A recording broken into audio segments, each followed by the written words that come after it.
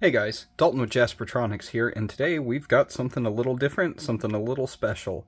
We have an exclusive product here. This is the Terzomen AirLink. They are an HDMI pass-through device that allows you to beam an HDMI signal over the air. So we've got two different devices here. We have one that is for the device that you are trying to hook up, so like your game console, your laptop, your computer, that's this guy. And then you have the receiving end, which just plugs into the device that you're going to be displaying on. Today's test device is going to be this NEC short throw projector. These short throw projectors are super awesome for these types of devices because they tend to have to be really close to the wall, hence short throw.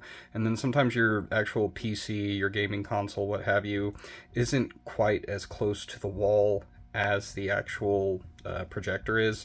So these can be really handy for, you know, throwing those over a large distance. So I'm going to show you how simple these are to set up and how to do it. So let's get started.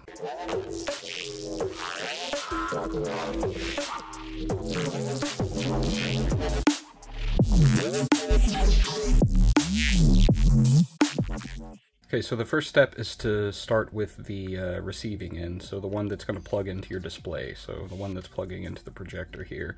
This one only has the one button on it. It's got a reset button. It's powered by USB-C.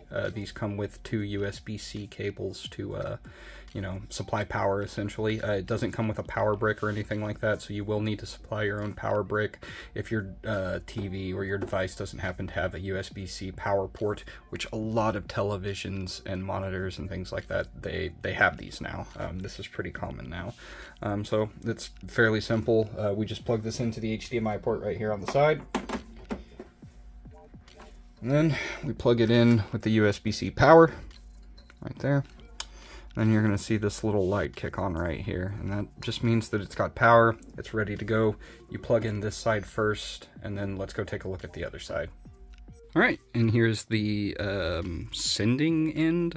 I'm really not sure what to call this one, but this is the one that's going to actually send the signal. It's got two buttons on it. That's the best way to tell the difference between the two. This is pretty straightforward, just like the other one. USB cable, HDMI cable. One's for power, one sends the display. So we're just going to go ahead and plug this right in there, and then plug this in right next to that very old Windows logo.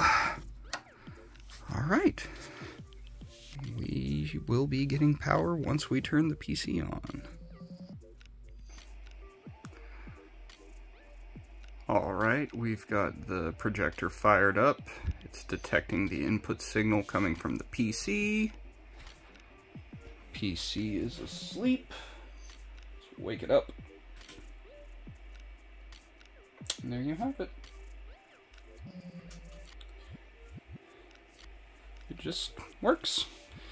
You plug both devices in. As long as you plug them in that order, generally it's going to connect automatically every time. There's a pairing button on there. If you're having any issues, you can hit the pairing button, and generally that clears it right up. But in my experience with these things, they work really well. You just plug them in the right order. Display first, then device. The audio latency, there doesn't appear to be much there, if any at all. I'm really enjoying this product. Well, thanks for taking a look, guys. As always, leave a like, comment if you have any questions, and make sure to subscribe. Thank you so much, and we'll see you in the next one. Later, guys.